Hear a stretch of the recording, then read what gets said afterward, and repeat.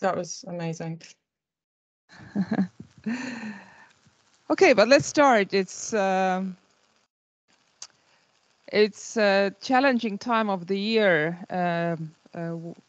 The season is changing from autumn to winter, and we see the consequences of the last storm, and we are still bearing with the circumstances. Hello, my name is Helen Sooväli-Sepping. I'm Vice Director for Green Transition at Tallinna University of Technology, and it is my pleasure that we have a book presentation here today in our university. It's a nice joint project that Yoko has been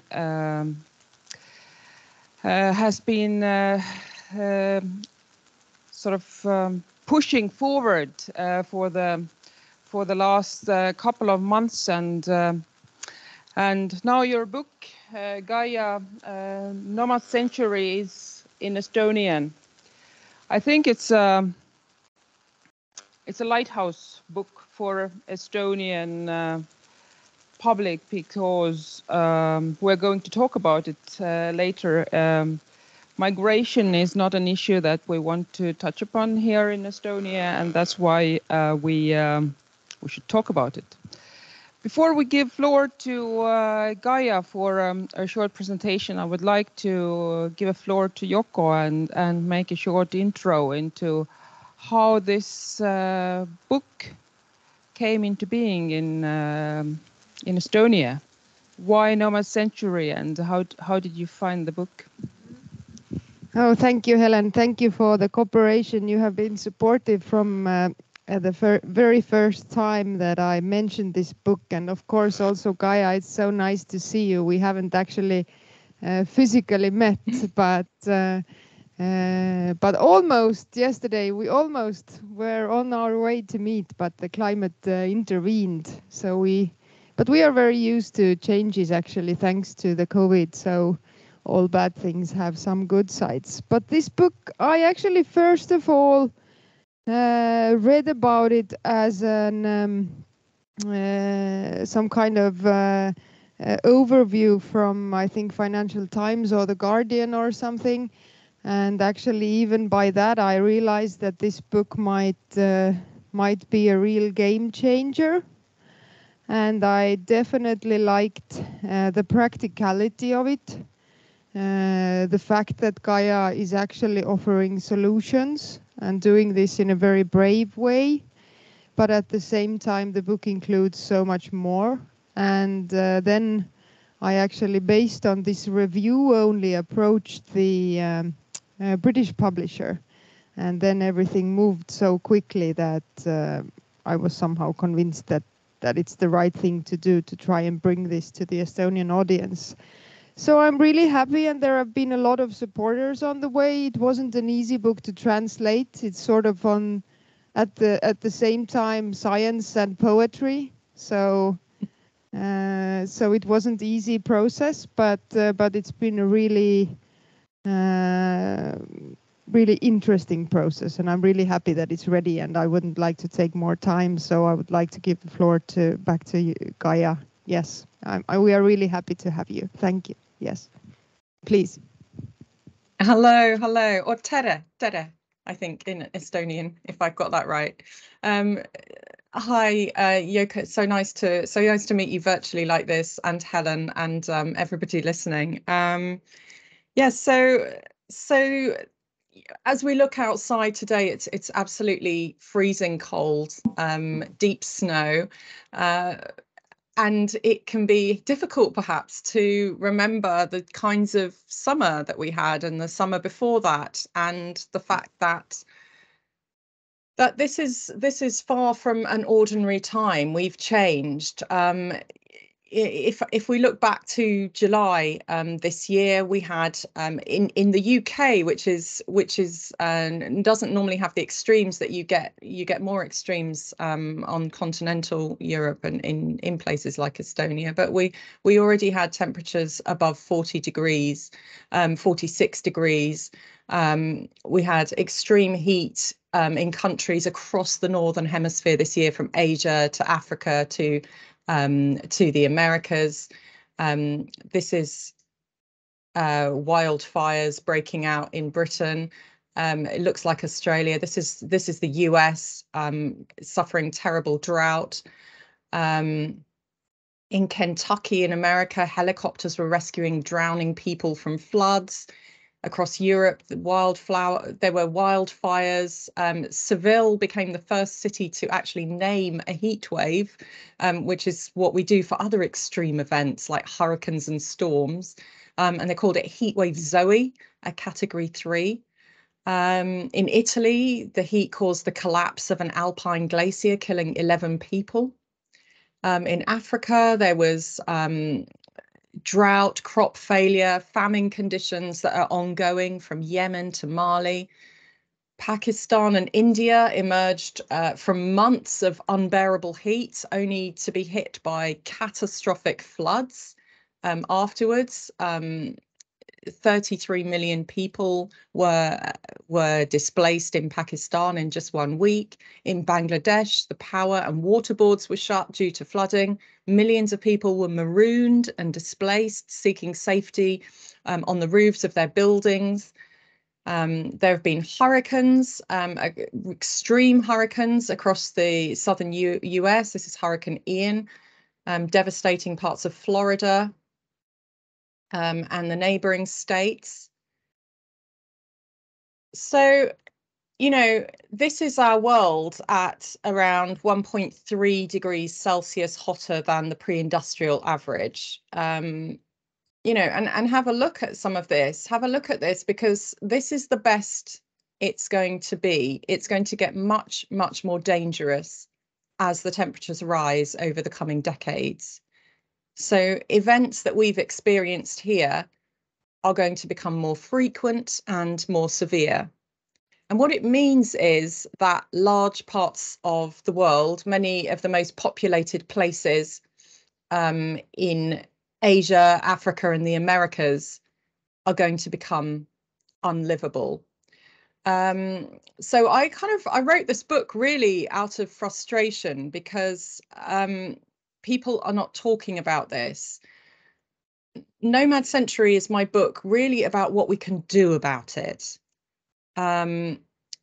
It's a pragmatic book. It's a book of solutions. And the main solution is to use our ancient survival adaptation of migration. So what I'm really proposing is mass migration on an unprecedented scale.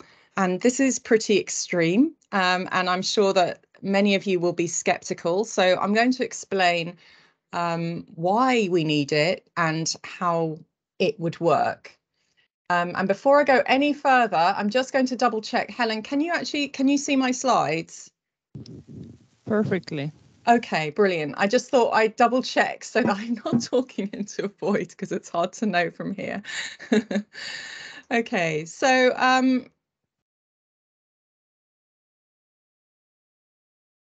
the problem, of course, is climate change, which is getting worse as our carbon emissions continue to rise. And I'm sure you all know about this. But what it's doing essentially is greenhouse gases are trapping the heat. So the sun's heat is now heating the atmosphere and injecting it with enormous amounts of energy. And it's this energy that drives these much more severe storms, heat waves, flooding, ice melt, other extremes.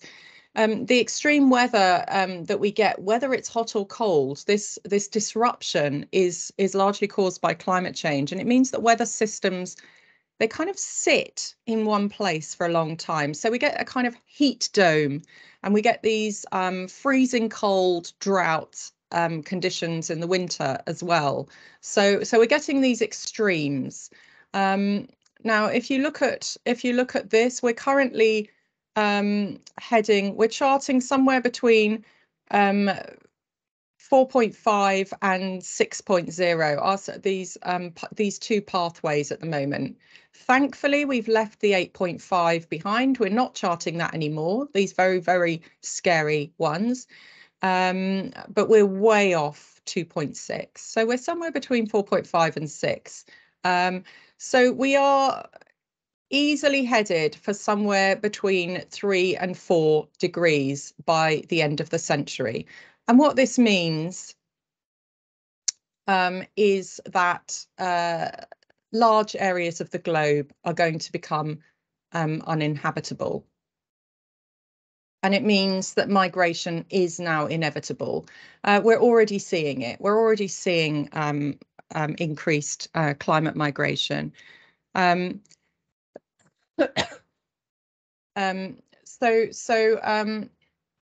There are essentially what I call the 4 horsemen of the Anthropocene. The Anthropocene is the human-dominated era that we're currently in. So we've left the sort of relatively stable Holocene period behind, and we're now in this human-dominated area, the Anthropocene. And the 4 horsemen of the Anthropocene are heat, drought, fire, and floods. And these are all very dangerous to human life, to wildlife, and to property, and they're all going to become much worse over the coming decades. At 4 degrees, large parts of the globe are affected by high severity impacts, and many by multiple ones. And we're already seeing the impact of multiple impacts in parts of the world, especially Asia and Africa at the moment. Where what it means is people get affected by one severe event, whether it's flooding or heat or something, and then straight after, before they have time to kind of build up and adapt to these changes, another extreme event will hit them, and they just don't have the resilience to cope with this.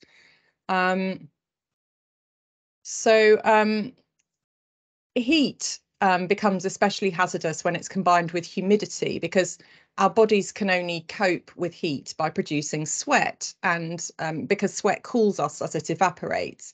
But when we get high humidity, our sweat can't evaporate, and so we overheat, and that's deadly. So wet bulb temperatures above 35 degrees, which is known as the threshold of survivability, that it will cause even young, fit people to overheat and die within about 6 hours.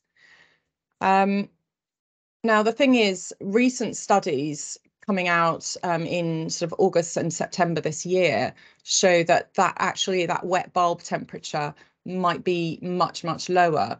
They reckon that the threshold of survivability is probably around a wet bulb temperature of somewhere between 25 and 28, even for young, healthy adults doing minimal activity. And that means that millions more people will be at risk from deadly heat sooner than scientists predicted originally. Some of the deadliest heat waves in the last 2 decades. In 2003, there was a European heat wave which killed around 30,000 people. And in 2010, a Russian heat wave killed over 55,000 people. But in neither of those 2 events did wet bulb temperatures exceed 28 degrees. So even at 2 degrees, we see that large regions of the world will be impacted by heat stress.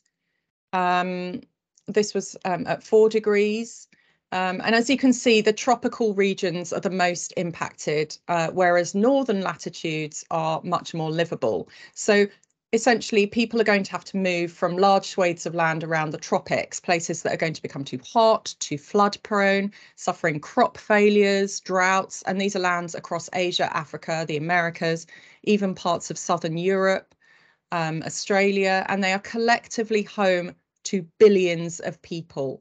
And many of these people are extremely poor, and they're already experiencing climate impacts and population displacement. So we are talking about billions of people having to move over the coming decades.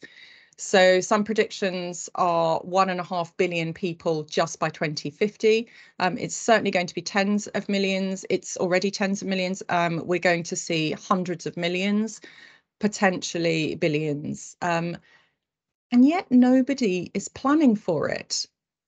So my proposal is that we stop ignoring this problem and we plan for ways to manage and facilitate this migration, because it's happening anyway, whether we like it or not. We need to plan it. We need to build a better global society that can manage this, rather than one that's always in crisis. And the way we manage migration can be the solution to many of our crises. So, I mean, I've spent the best part of my career explaining the importance of mitigating climate change, of preventing our carbon emissions from increasing and increasing the climate problem. And we certainly need to carry on doing that. I've also been talking a lot, and leaders are now starting to talk a little bit about adaptation, about the need to change everything that we do, to take account of the very different world that we're living in. That means changes to our energy systems, our food production systems, our infrastructure, how we build our houses, the materials we build them out of, everything. We need to adapt to this completely different world. To this hotter, more climatically violent world that we've created. But now I'm also saying we need to wake up to the fact that for some people in some places, there will be no way to adapt. These people will have to move. Now, I'm just going to give you an example of Mumbai, which is a city in India where there are 22 million people living in Mumbai. 9 million of them live in slums. And this is what they look like. They're sort of they're essentially cramped concrete boxes with corrugated metal roofs, and they're closely packed together with sort of airless alleyways. And the temperatures in urban slums like these are already between 6 and 10 degrees hotter than in the rest of the city. Now, can these people, these 9 million people simply adapt to hotter temperatures by everybody installs air conditioning? Obviously not. No. The energy costs of the little air conditioning that they already have in the big apartments and hotels already causes power outages, blackouts whenever there's a heat wave.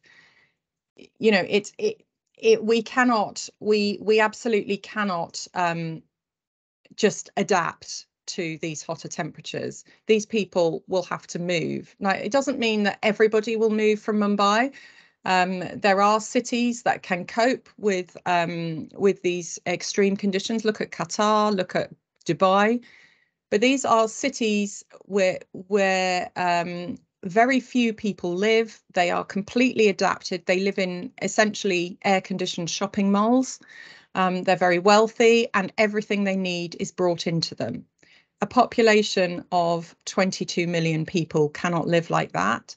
They have to have these are small populations. So if we wake up and we're honest about what we face, this is not going to be possible in a few decades. These people will have to move.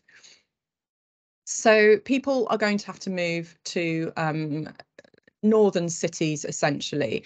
And in my book, I identify different locations where people will move. In some places, it will mean expansion of existing cities. In other places, it means entirely new cities will have to be built. And it is a big deal. This is a huge, huge upheaval. But this century, we're facing a huge upheaval anyway, because climate change is literally everything change. Whether we plan it or not, people will have to move because they have no choice. So it's much better to plan. Migration, when it is well planned, actually makes excellent economic sense, both for the migrants, for the people in the countries that they leave behind, and for the host nations that accept these people. It massively helps rich countries. First of all, we are facing a huge demographic crisis in the north, where in Japan, for example, adults diapers, nappies, whatever you call them, are already outselling infant ones. But across the Northern Hemisphere and most wealthy places, and not just the Northern Hemisphere, actually, we are facing the issue that we're not having enough babies to support an elderly population. And that is a big economic problem, especially as we have these aging populations, and immigration solves that. But it also benefits host countries economically, as well as, of course, culturally and socially.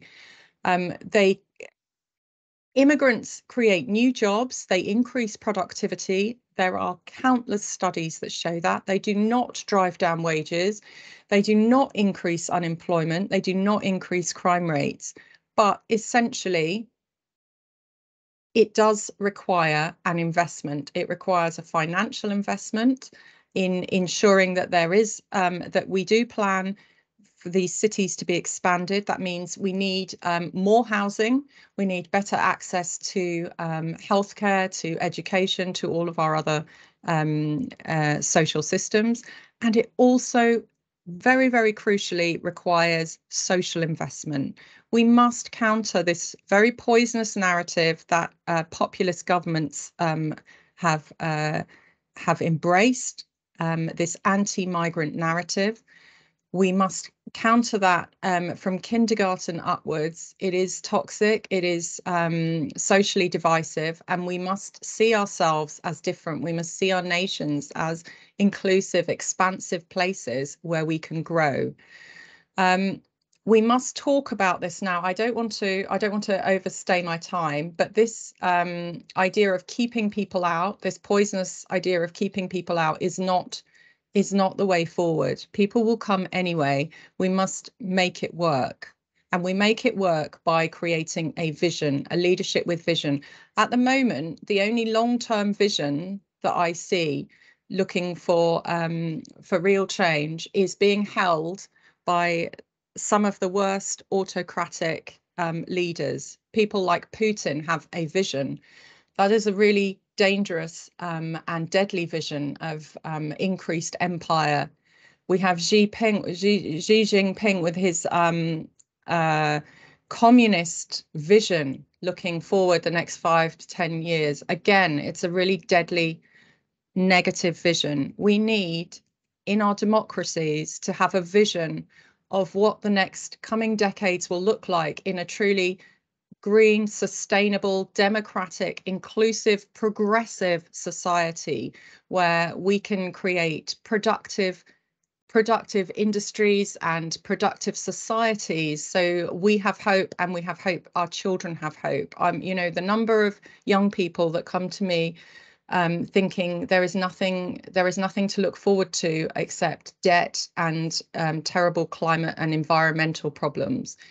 That's terrible. We need to create a vision of a better society, and it includes the reality of what we face with climate change and pragmatically looking forward. We don't want to build cities like this, where which are very they're socially not inclusive. They're very separate. They're very environmentally unsustainable. We want to create much denser cities where everything is where industry, where jobs, where social spaces, where everything is built into the city. Cities like our older cities, which were built within walking. Everybody walked around. We didn't have cars in those days. Everything is accessible by foot, easily. People bump into each other and collaborate. We need a positive vision. I'm using up all my time now, so I will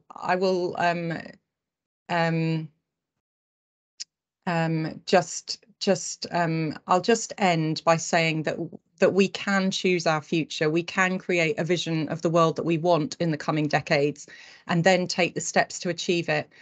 But first, we must talk honestly about what we face and what our choices are, and that's something that our leaders have failed to do at the moment. So let's start the conversation. Thank you. I will. I don't know how to. Sorry, I don't know how to turn that thing off. I don't know. Can you see me?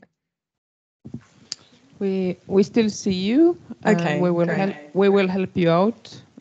Here we are. Stop sharing. Have I done it? Yes. Okay. Well, thank you, Gaia, for the introductory presentation and insights into your book. I would like to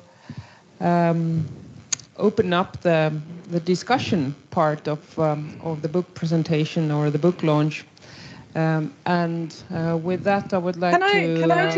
Can I just interrupt? Can I see the cover of the book? I'm so excited to see it in Estonian. I'm so thrilled. Honestly, this is so brilliant. I wish that I was there with you today. I don't know where I have to show it. Oh yeah, oh here. There it is. There. You see it? Nomaadide sajand. Yes. How do I say it? No. How do I say that? Sajand. Yes, you said it very well. It's very beautiful. Thank you. In fact, I know what a thank you is. Ita. Aita. Yes. Aita. Damn. We have a possibility to the people in Teams. You're more than welcome to send your comments and questions to our book launch panel, and so we are happy to have you in the discussion with us and also people here. The few brave people who've managed to come through the through the snow and the snow. Please ask questions as well. I would like to give a floor to our third panelist, Joonas Plaaniga. Joonas is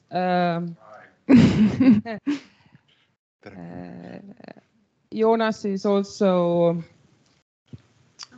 someone who's been talking about migration lately because of the planet reaching the 8 billionth person, and you've been giving interviews. Maybe Joonas, we'll start with you and ask what is your reflection on the book based from your perspective as environmental anthropologist who has been doing research on communities who are in a situation where they have to move, as an example from Canada? Well, there are many things, and maybe one of the most important what this book brings out is what you also Gaia said really well, and I believe Canadian author Naomi Klein has coined this, that it's not about climate change really, it's about everything change, and often when we talk about climate change, we immediately think about, as you brought out, droughts, fires, extreme weather events. But we don't really think how climate change will change everything around us. It will change the socioeconomic dynamics, it will change our cities, it will change the way we are used to live. Not only we as Westerners, fairly wealthy people on this planet, but also people who then have to move. So really everything will be changing. But then the problem that we are facing is that often we, again, the wealthy part of the world, Westerners, we don't really perceive those changes as those who are forced to then move from those extreme events that the weather is bringing to them. You mentioned in the beginning, after you showed one slide after another of those horrifying pictures of results of climate change, that this is our world. Yes, on one hand, this is our world. This is planet Earth where we live, the only planet where we are able to live today. But on the other hand, this is also not our world. For example, we as Estonians, we are living in a world that it's much more different than those who are living maybe in Sub-Sahara, those who are living in Australia. Their world it's much more different than ours, who are probably seeing in the future more longer, warmer summers. Agricultural opportunities will increase for us. The weather, in a sense, will get better due to climate change. And hence, often we Estonians, we don't think about our world in that sense that people are forced to flee from it, people are forced to find another place. We really must then take this understanding that there are different worlds, that there are different situations where people are living, and try to be as empathic as possible. And that, for me, is one of the most important part of this book. It really sort of like starts to speak about climate change in such a way that we, who will be then those host countries, should start to think already today how our world will change, not because of the climate change or not because of the weather change, but due to socioeconomics that those new people will bring to us. This is what we need to think about, like how this world where we're living, this fairly comfortable, a good life will change if we are going to have much more people here. And it doesn't need to be negative way how it will change that. Yes, isn't it interesting that when we talk about climate change, we talk about the climate, but we don't talk about the people, and we don't sort of make it down to the person level. That on the person level we say how we have to react on the climate change, but how it will change us as human beings. This is something that is sort of quite often neglected in one way or another. Yoko, what was the main trigger for you to bring this book to Estonian reader? I think exactly that we haven't so far managed to create a good debate. We haven't managed to talk about these processes in Estonia in a way that feels like it's part of our world. I think we have seen it as a part of some other world, you know. And of course, we are in a very fortunate place here. We are from the climate perspective in a very good place, even though maybe looking outside and having faced the last 2 days, it doesn't feel like it, but we are. And I think that really this shift, like Joonas also explained, this is a very important shift, how to talk about things so that people can actually relate to them. And maybe from another perspective, we have faced in the last year a totally new situation. We have actually increased our population in less than a year, by 4%. This is unprecedented, I would say, for Estonia in the recent 30 years. We have managed to take in almost 100,000 Ukrainian refugees. And finally, this story of migration has become something that we understand, at least from these people's point of view, because we understand why they have to flee, and that this is a better option than being killed. So I think this has also put things into context. And actually, when I tried to count a little bit, basing on Gaia's book, so what kind of amounts of people would we be facing in the next 10 or 20, 30 years? So I actually came to a sum which is very similar to what we have seen now. So of course there are places in Europe which are more favorable. There is also Canada, which is one of the countries which I think actually have a vision that Gaia was talking about. They have decided to increase threefold their population. They are a nation based on immigration. They understand the economics behind it. They understand the possibility, and they have huge, vast lands that actually can become these new cities. And I think it is really, for me, of course, I am an architect by profession. And apart from this sort of difficulty of the political debate, I think it is really interesting what we could do with these new cities, because actually density gives lots of possibilities. And this is maybe what interests me from that point. And I see a little bit of a connection I have given out to other books about cities, about how to make cities that are human scale, that are walkable, that are soft cities, resilient to climate change also. And this for me somehow gives a new kind of context to this whole need. So from my perspective, these were the reasons to. And also so important to read in your mother tongue, you know.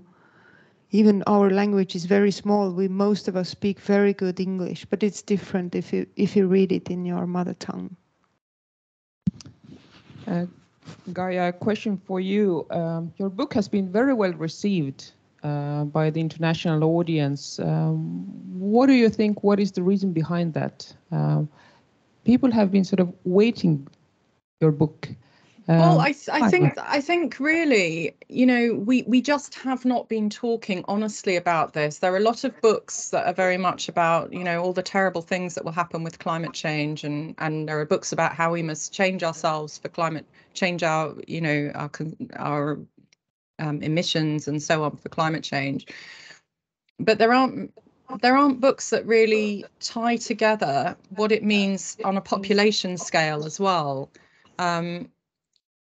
You know, if you zoom out and look at the Earth as this, you know, living blue planet with populations of this ape species that are, you know, this human population, you know, which started in the tropics and now has spread everywhere because we are so ingenious. This idea that when you heat a band, especially around the tropics, you know, you get migration of every species. Humans are no different, and to sort of wake up and accept that and really start being pragmatic instead of saying, you know, this is an overwhelming problem, there's nothing we can do about it, so let's not talk about it, or let's do nothing because there's nothing that makes a difference, or just sort of rant and rail. To sort of say, yes, there are things we can do. Actually, at the moment, you know, we have so many options. There are so many solutions. I don't expect everybody to agree with all my solutions at all, you know, but I've come up with what I think are the best options. If you don't agree with them, then come up with your own, and let's talk about these options, because there are so many things we can do, and let's make democratic decisions now while we do have all these choices, rather than, you know, 20 years, the next big crisis, and we have to solve it with emergency actions, and nobody gets to decide, nobody gets to plan. You know, that's not really the solution I want. And, you know, you were talking earlier about Estonia being a lucky country. It's a super lucky. I mean, you know, Estonia's history is so tragic and so upsetting, but geographically and climatically, it is actually a lucky country. And, you know, this is the century for Estonia now, finally, you know, you will get longer growing periods. You will have enough water. You will be able to pick and choose your migrants, because, you know, people will want to come to Estonia to build these new cities that Yoko is going to help design. You know, this could be amazing. You know, out of tragedy. You know, climate change really is it is a threat multiplier. So it comes on top of, you know, everything else. So the people that are hit worst are not just the people that are in the most unfortunate places, you know, geographically, or living on the tropics or living on coastlines or river deltas. It's people who also are suffering other effects. So they, you know, they're dealing with conflict, they're dealing with massive poverty, food shortages, it's social injustice. Even in rich countries, the people most affected in the United States are the marginalized, the poor, Black people living in, you know, that are facing huge social injustice. They're the ones that are affected most. So it's, you know, it's so essential that we build into these new inclusive cities, this true inclusive social justice, where people really are considered new Estonians. You know, they're considered new Estonians and they're thought of as that.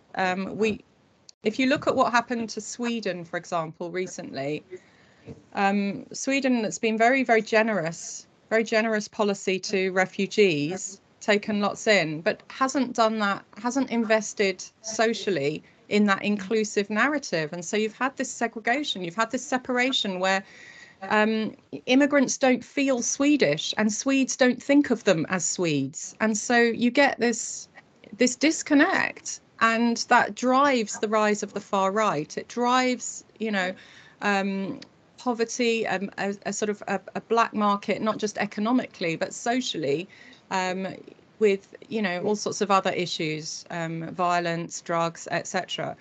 You know, we need to learn from that. We really need to learn from that and build social inclusivity. We need to think of ourselves all as the new Estonians, you know, that are a new society, that come from other places, but are invested in this country, in building a progressive, productive society. It's so important, I think. Thank you. Let's get political. Yoko, you were hesitant of publishing the book exactly for the same reasons that Gaia has just brought out. You sounded like Donald Trump. Look what happened in Sweden last night. Exactly pointing to the question of migration in Sweden and its huge challenges that Sweden is facing today regarding populist parties being in the government. Yoko, can you open up your concerns a little bit when it comes to publishing the book, and also now that we are going to have elections quite soon, this opposition towards migration is one of the pressing issues that we have. Yeah, and I think for me, even more so, actually, the very vague interest in dealing with climate issues. So in a way, I have really struggled with getting the attention to the environment, to the climate issues. And we have lots of, like, just say migration and you will get lots of attention.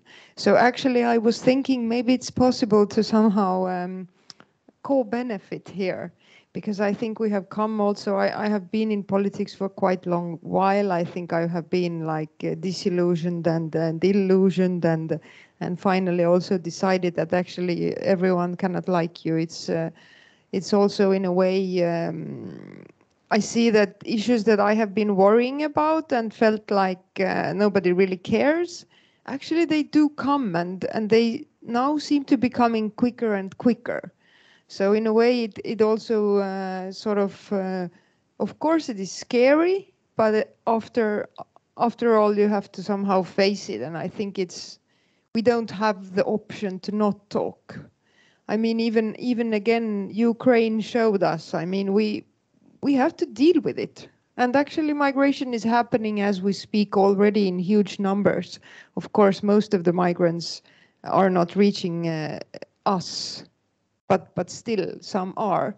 And also actually Estonian society is already changing. And I think there are politically, I think it's still, this book won't get that much attention in Estonia, I'm afraid. Because I think it still seems very far away. But I think it's even enough if at least I have both of the two biggest universities on board in this project. It's great. And it shows me that actually in these circles, people are already seeing the signs, they are seeing the need to act, and we need to also somehow help to broaden the view for a broader public, I think. So yes, I think it was scary, and I think it will be scary, and life in general is very scary. So I think we have to somehow try and do it anyway.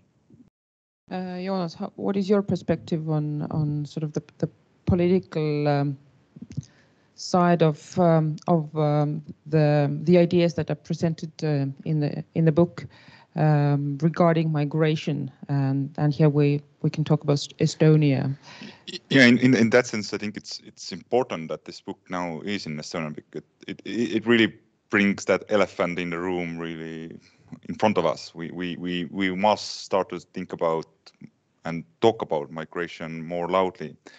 But in the same time, I believe it's fairly dangerous mindset to think that we are able to pick and choose who is coming here. And I think this has been Estonian politics for the last decade, that we are trying to pick those highly educated, highly paid workers to come here. But in the same time, there are lots who are left behind, those who have been working on the field, those who are poor. They will come. We really can't build that fence around our country and say we will take only you who is working in IT sector. IT sector in really high salaried position. We need to start to think about every country needs this like high worker as well as the low skilled workers. We need that mixture, because that's what our society is, and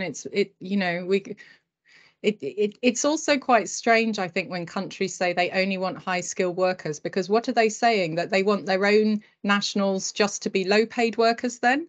Of course not. You need to bring that mixture in to build your bigger society. Otherwise it's I always find that logic very bizarre. Absolutely. No, I totally agree with you. It's maybe we should think how to educate our kids to become those high paid IT sector workers. Yeah. And all jobs are needed, so all jobs have value, like all jobs are valued, and at the same time, like if we think about the future of Estonia in the perspective of climate change, saying that agriculture, there will be more opportunities. We also need people who are working on those fields. There's not enough anymore Estonians living rurally. And yeah, picking from that point, Gaia has written in her book that migration has to be governed instead of being controlled. How can migration be governed? What is your view, Joonas? Can it really be governed, or by controlling, we say that this is the sort of narrative that we've heard from our politicians and our previous president, that we can pick the best and make the sort of the narrative of smart nation idea happen. How can we govern it? In order to govern, first we have to have political will. With the Russian war, Ukrainian refugees, we are seeing that there is political will, and sort of like we have the capability to govern. We have the skills, the people, but as long as we kind of like are like politically trying to keep them away, it will be really difficult to govern. So I believe we must start with the mindset. Like, how do we think about people who are coming in here? If politically we make that decision that, okay, we're going to see in the future, in the coming century, more and more people coming here, not only those IT sector startup workers, program coders, but also people who have worked on low salary positions, who have worked in the field. So we must start to train those officials, social workers, translators, people who are working with then those people who are coming in here. But it takes really sort of like political will. We must choose that path.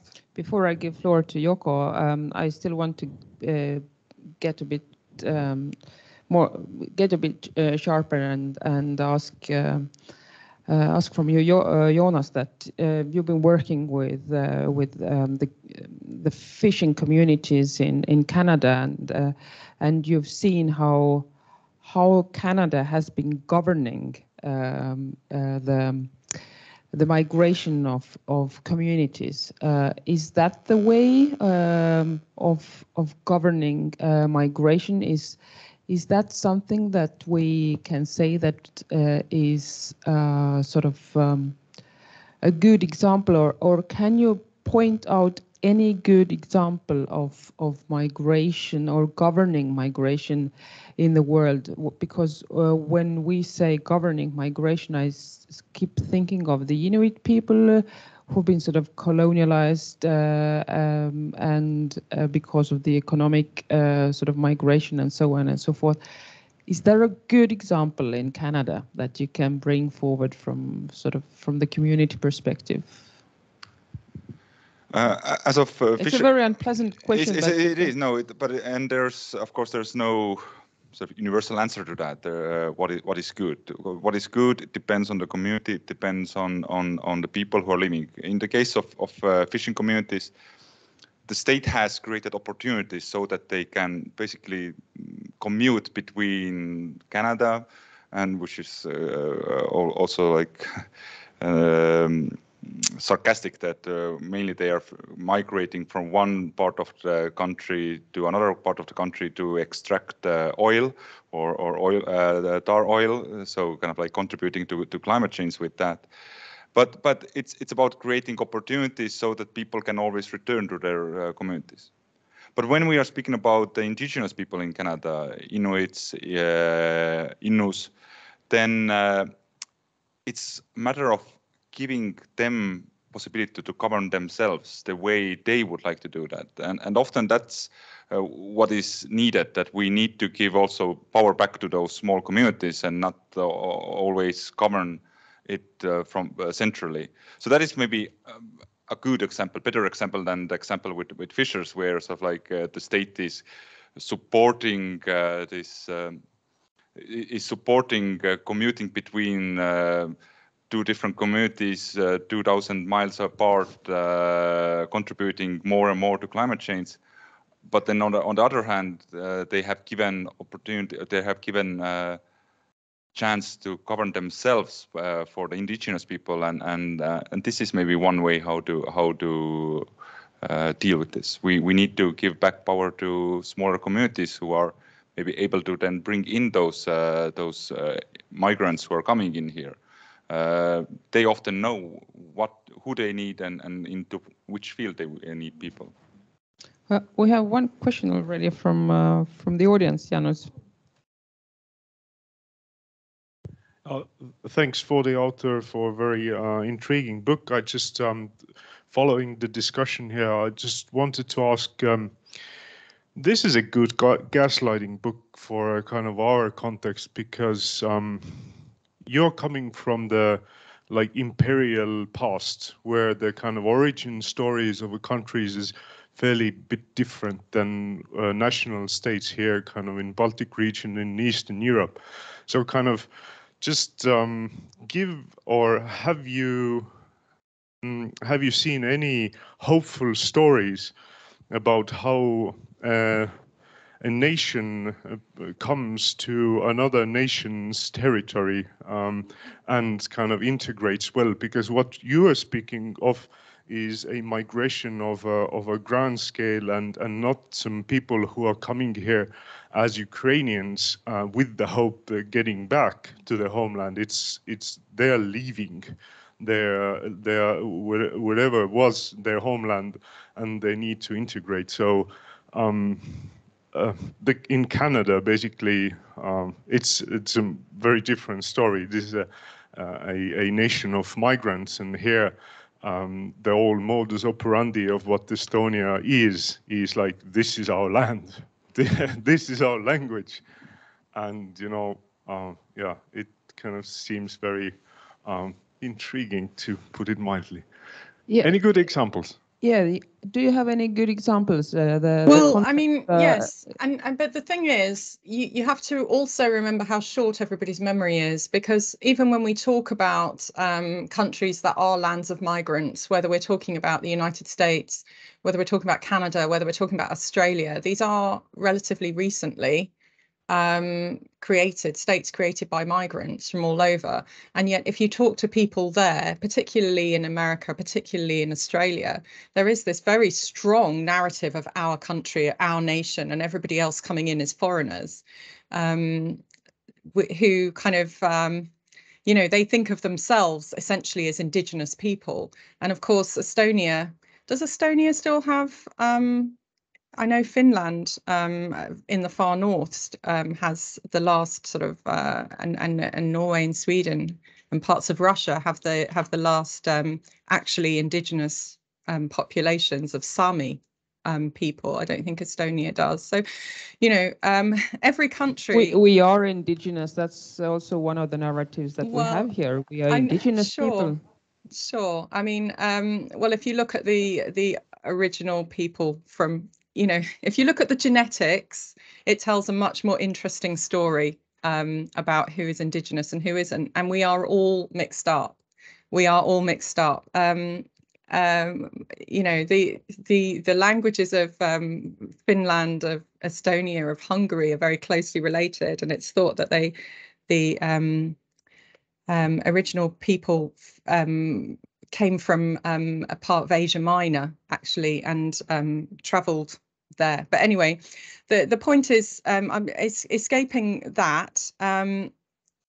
Yes, there are cases of people moving and integrating in societies which were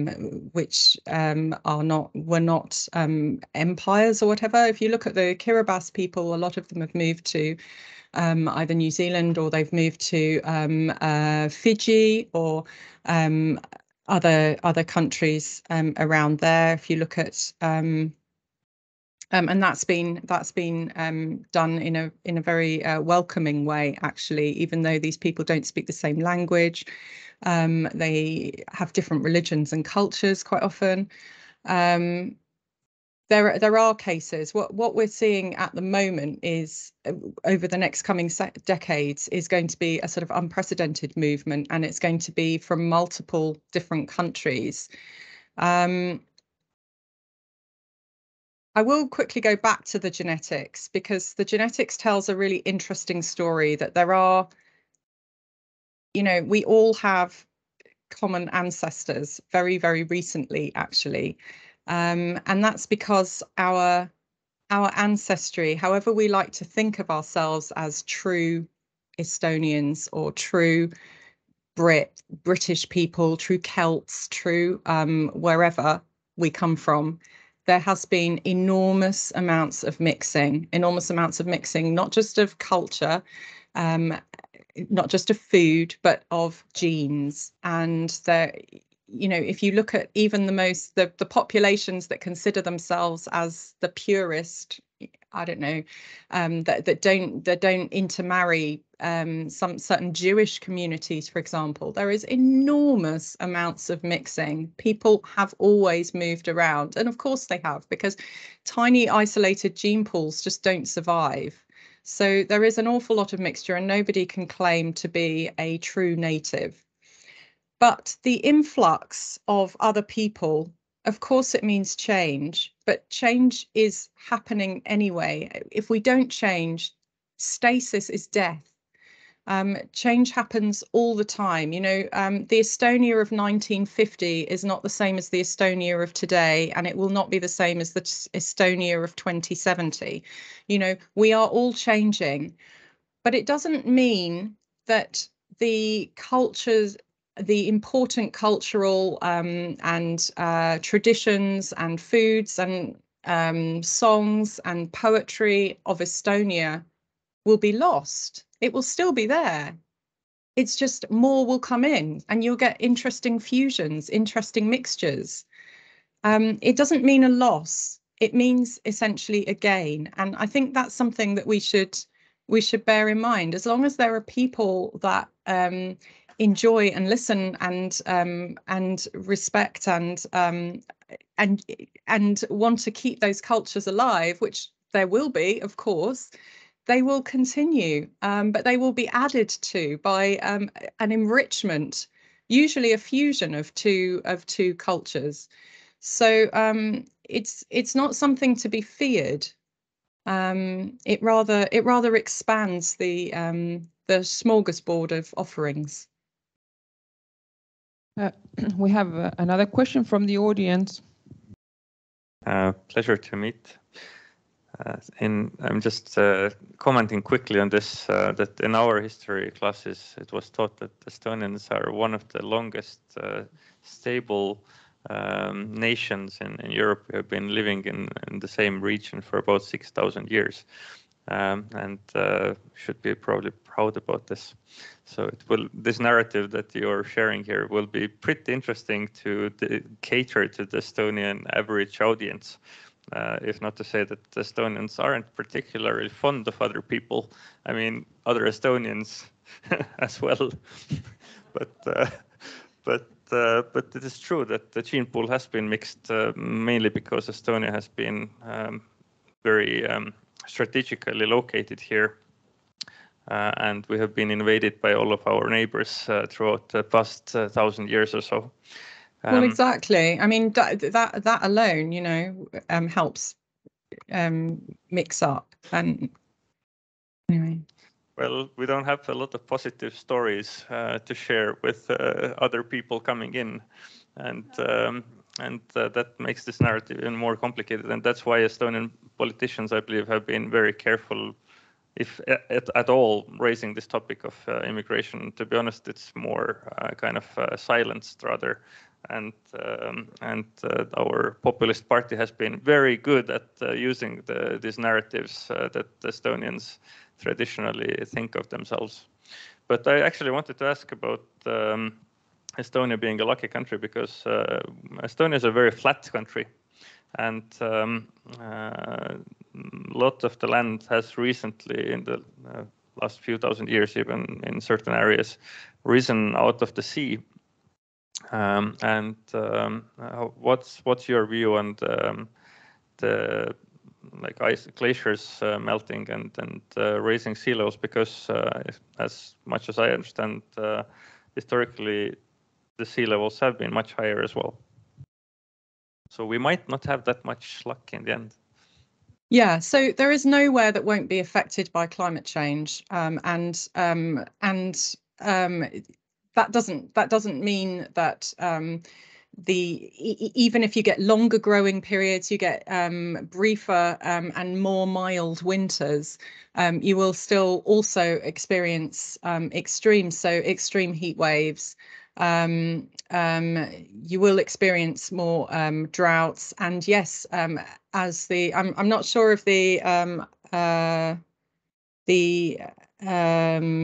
geology of Estonia, but you will almost certainly lose coastlines as the sea. Like some places, I know that for example, the north of Scotland, Iceland, places like that are still rebounding from the loss of the glaciers. So they're actually, their sea level, they are rising faster than sea level will keep up. So actually they will not suffer from so much from coastal erosion. I'm not sure of Estonia, to be honest, so I'd need to check.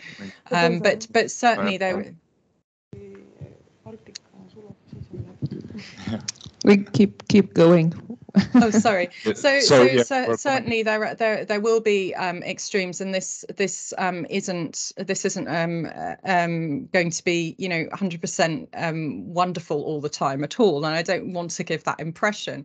But Estonia has strong institutions, good governance, is relatively wealthy, and the impacts are much less than relative to places that will experience much higher impacts, have much weaker governance, are much poorer. They have weak institutions with a lot of corruption, and so they find it much harder to adapt to these changes. So in that circumstance, that's what I mean by a much luckier country in terms of being able to handle this. And just to the point of, and I know that it is a tricky thing, especially with the history that Estonia has with Russia and the way Russia is behaving at the moment and so on. There, of course, there is a fear of this invasion of people and seeing it as a threat and to this sort of integrity of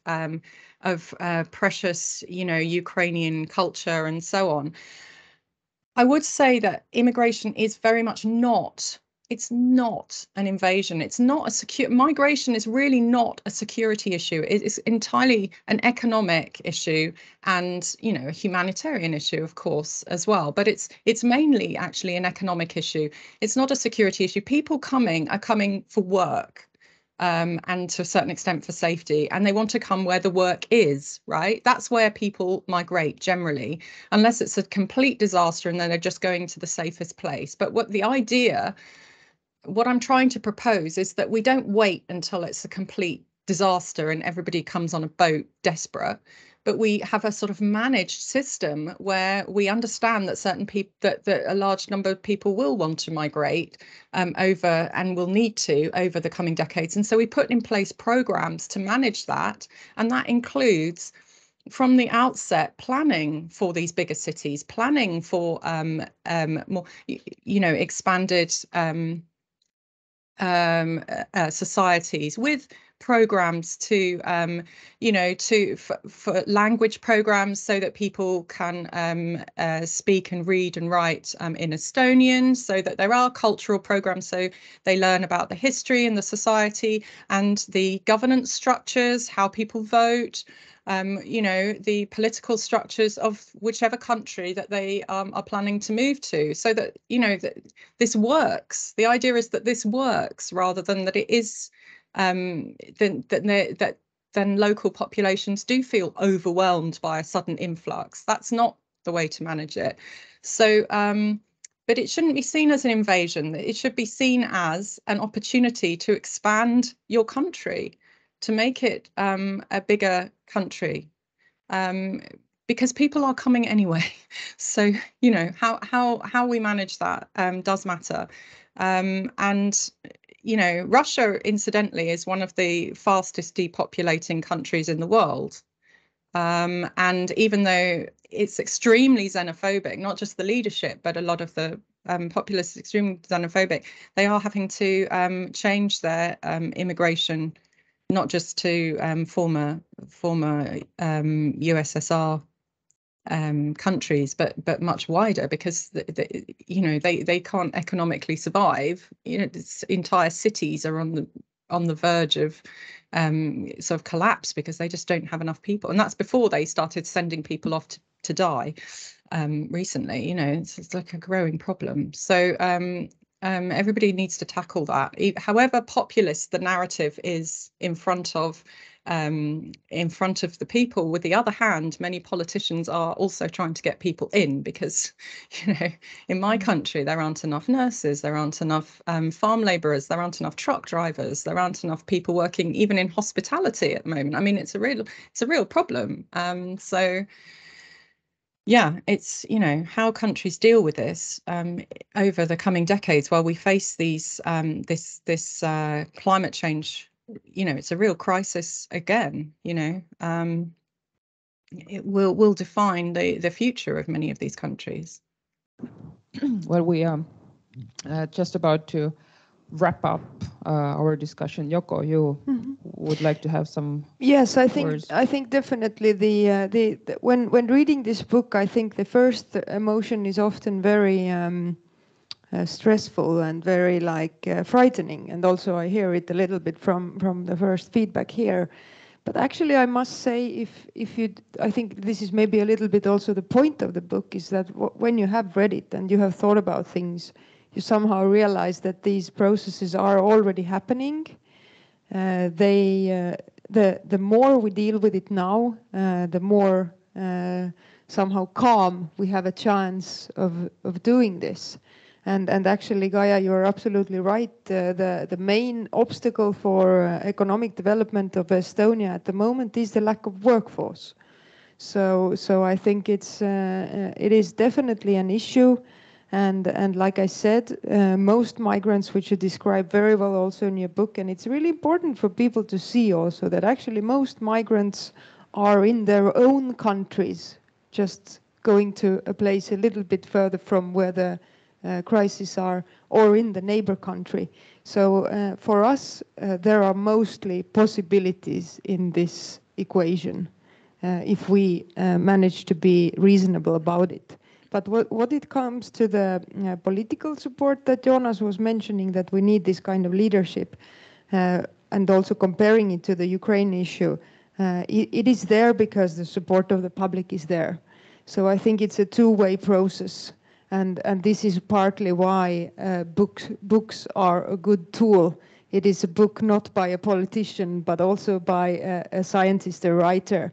So I think that's where we all can contribute to broaden our views, to somehow see that these are real everyday issues, not some kind of well, it's not yet at least the end of the world, but it's a possibility to actually continue. I would like to give a final word to Joonas by asking that now, so far we've been talking about redefining geographies, redefining national states in one way or another, and it's about the possibilities of having migrants working together with us. It's good for the economy, but the most crucial question for me is how do we redefine culture? Because Estonian state is based on the language and on our culture. It's the root of our identity, and the people who will be or who are already on the move, the nomads, they have their own culture. So do you see sort of a way how to redefine the perception of culture in one way or another? Like we should be perceiving our culture in a different way. Do you see a chance of adapting or living together with different cultures? Because this is, as was brought out before, this is the most crucial issue for us. What is your sort of scenario in terms of like 50 years, 60 years? Are we able to redefine our cultural being in Estonian context? We must redefine what is Estonian culture, and that starts with agreeing that our culture is not static. It has never been so. Like we Estonians, we know really well, thousands of years our neighbors have been conquering us, but it's not only that they came here and robbed the land, but they brought their culture, they brought their customs, they brought their education.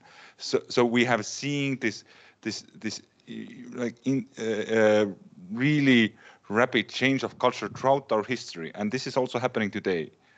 The moment we let go saying that we try to preserve, hold on something that is so precious to us, the moment we understand it's changing, and we are the ones who are controlling this change, I believe that would help us to also think about migration.